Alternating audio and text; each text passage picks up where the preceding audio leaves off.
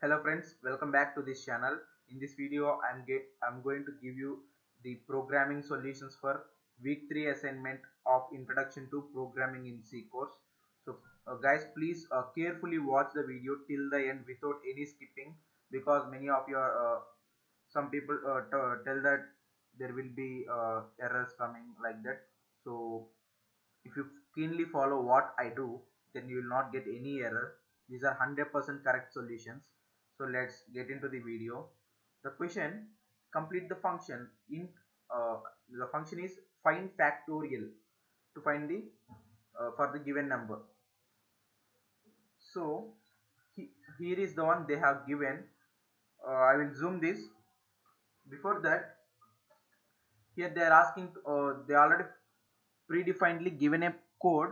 Just we have to write the remaining code or solution in this block only.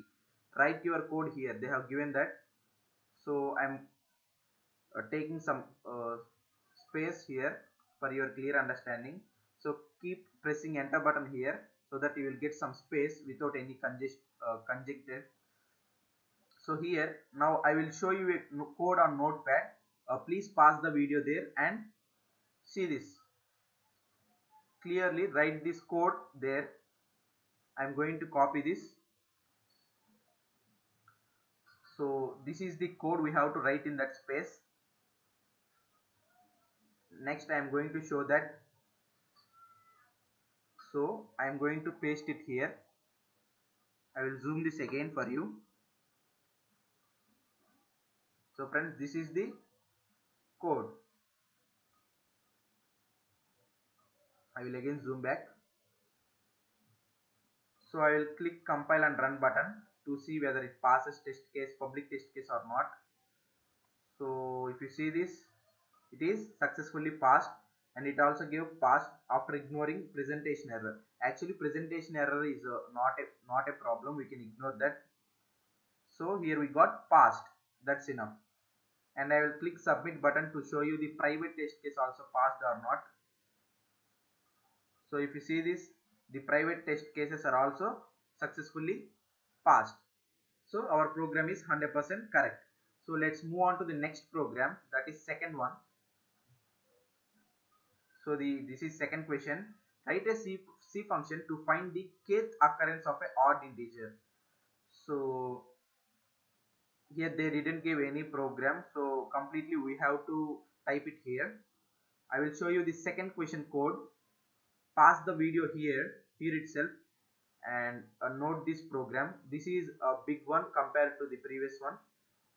But if you clearly and keenly note this or take screenshot and type exactly what I have shown here, then you will get exact answer. So I am going to copy this.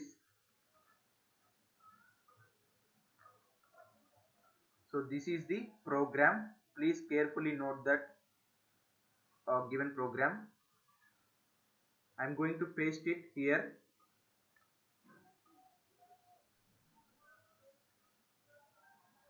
I will show this once again with zoom.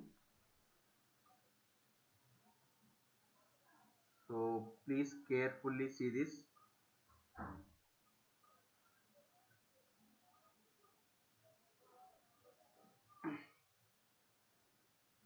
So I am again zooming back. So friends, I will compile this now. So if you see this, two test cases are passed without any presentation error also. Two test cases are passed. Let's see private ones. So if you see this, private test cases are so exactly passed. So no doubt in that. So the solution is 100% correct. And moving on to the final one, that is third programming question. So the third one, we have to output two moving average of sequence of non-negative numbers. So let's see the third question solution. I mean code. This is the second one. This is the second code, and let's see third one. So friends, this is the third code. I'm copying this. You can please stop the video here and copy this exactly. Now I am going to paste that on the compiler interface. So I am going to paste it here. I will zoom this again for you.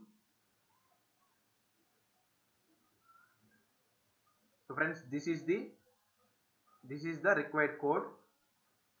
So please carefully observe this. I'm zooming back again. So let's see the compilation process. Here it is exactly passed, showing that passed after ignoring presentation error. So leave this presentation error, no problem. The main thing is the passed, the word should be here. It is absolutely passed. You may get the doubt, what is presentation error? Presentation error means, if you see here in the expected output, it is perfect without any space here, but after 3.0 it is some space. I have showed you in the blue space. You can see that on the screen, that is extra space came, which is not mentioned in the expected output. So that is the presentation error. That means extra space came. So you can ignore that. We can just see the values only. Next, click on submit button to see private test cases passed or not.